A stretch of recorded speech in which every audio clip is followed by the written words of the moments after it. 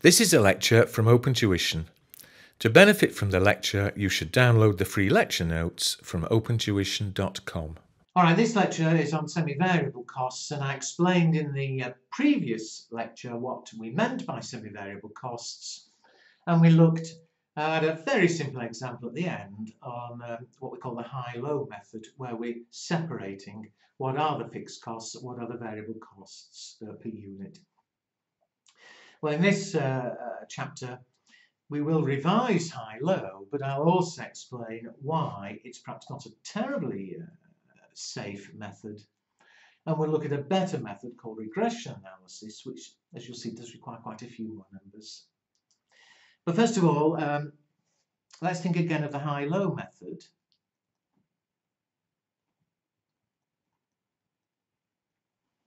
And in the previous chapter, we had a very simple one. I just gave you two levels of production and the associated costs. But look at example 1. Electricity costs for the first 6 months of the year are as follows. So perhaps every month we've checked how many units did we produce and what was the total cost. So in January we produced 340, the cost was 260. In February we produced a few less, 300, and the cost was a bit less, 160, and so on. Well, again, clearly it's not a fixed cost per month, they keep changing. But equally, it's not a perfectly variable cost per month. I'm not going to waste time, but if you go through and divide, the cost per unit in January, if it was variable, it would be 2260 divided by 340. If it was variable, it would be the same in June. But if you do check, in fact, they change. So again, it's semi-variable. Part of the cost is fixed. I don't know, maybe it's $1,000 a month. The rest of the cost is variable. I don't know, maybe $5 a unit. That's what we have to find out. And with high-low method, all we do is this. We say,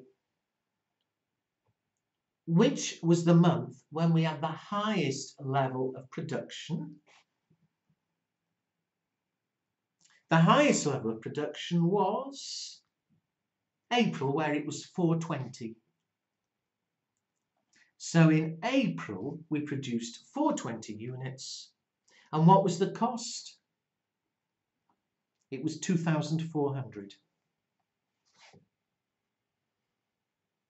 We then said, which was the lowest level of production? Well, looking down, 340, 300, 300.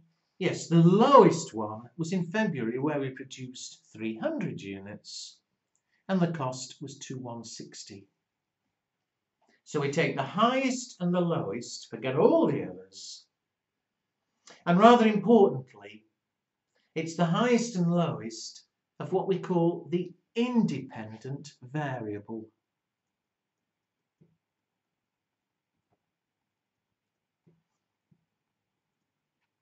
And what do I mean by that? With two variables, the units produced and the cost.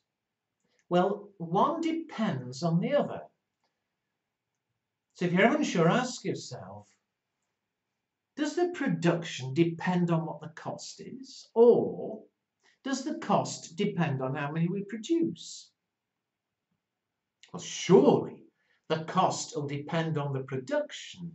The cost is therefore the dependent variable, because it depends on how many we produce. So you take the highest and lowest of the one that we're depending on, the independent variable, which may not be the same as the highest and lowest cost. I'm not going to waste time checking. Doesn't matter, it's the highest and lowest of the independent one, the production.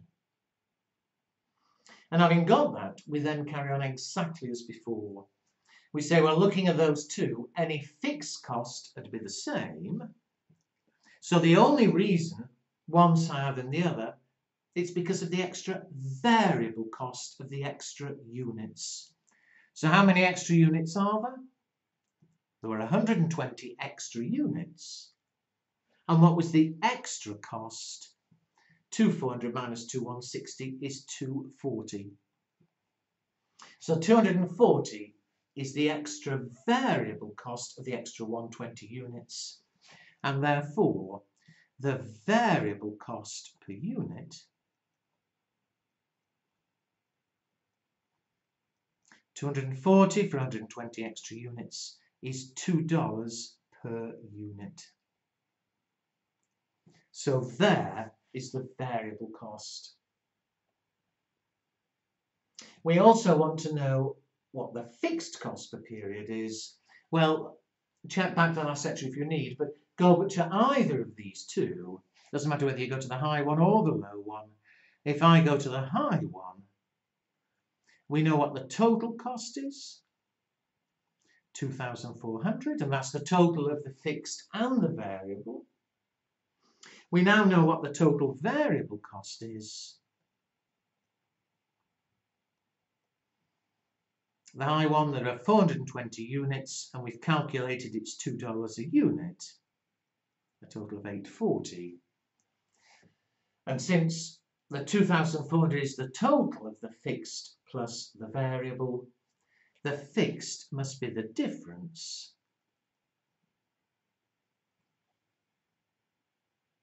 what is the difference? I shouldn't need my calculator. 16, I think it's 1560 here per month.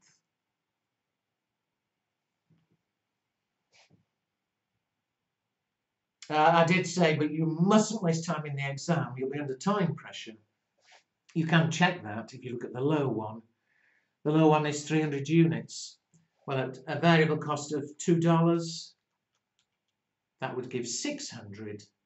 Add on the fixed costs of 1560, and there we are, 2160. But don't waste time in the exam, however quick it seems. Now that's fine. We'd already been through that approach. Just appreciate, if there's a whole series of them, how I got the highest and lowest. But I've left space over the page for the problems with the high-low. And the problem is this. In a perfect world, fixed costs will be fixed each month at here 1560. Variable costs will be exactly $2 a unit. More units, more cost. But if you did actually put all these months on a graph, just suppose I did a little graph showing the total cost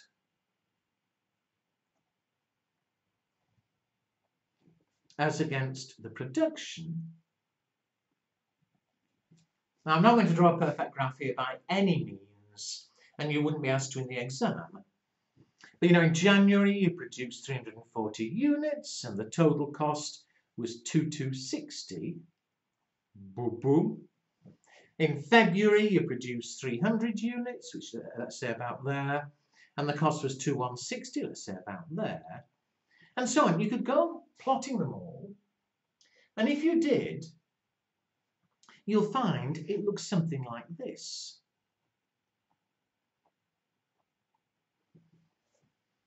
The point is, although in a perfect world it would be a precise straight line, as I explained in the previous chapter, in the real world things aren't perfect. You know, you'd expect it to look more or less a line, but you wouldn't expect everything to be exactly perfect. Some months it may cost a bit more than it should. Some months it may cost a little bit less. You know, I think you can see what I'm getting at. If not, check February, March, April, check every month. And just check at $2 a unit plus 1560, do we get the right figure? Look at January. January, 340 units. At $2 a month would be 680. Add 1560. Total cost should be 2240. Oh, here it's 2260. And again, in the real world, things aren't perfect. And what have we done? To estimate, we've taken the lowest and the highest production, and we've treated it as though it was linear. I said, fair enough, nothing's perfect. Some months may be a bit higher, some months a bit lower. Now that's fine. But the big danger by just taking the highest and lowest, it could be that everything was beautifully linear, but maybe the highest just happened to be, something went wrong, it was a bit unusual. Well, all we did, we took the lowest and the highest. Whoops.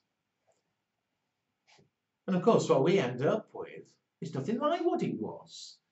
In fact, it looks as though, they could all be exactly on a straight line. But the highest one be unusually high. Well, surely, taking between the lowest and the highest is a bit dangerous. It's easily distorted if either the highest or the lowest are unusually high or unusually low. What we've done is perhaps rather dangerous. But you see, we can't tell at a glance. We're not going to waste time drawing a graph. But there is the big problem with high-low. By taking those two extremes, it could end up giving a very distorted answer. And that's why a much better approach, even though a lot messier, is something called regression analysis. And what regression does, you get some formulae, and all you need is to be able to use the formulae, as I'll show you. But rather than just look at the highest and lowest, effectively what it does is it finds the line that most nearly goes through all of the observations. It looks at the distances away and finds a line that gives the minimum of them. In fact, it squares the distances and finds a minimum. Some people call it least squares analysis. Now that's all fairly irrelevant to you because you get given formulae. But as you'll see, regression analysis, the object's the same to get the variable cost and the fixed cost. But instead of just looking at the two extremes, it looks at all the values and effectively finds a line that most nearly goes through them. Now, as usual, instead of having a lecture that goes on too long, I will stop there. We've dealt with high-low. In the next lecture, I'll show you how we use regression analysis on the same sort of problem.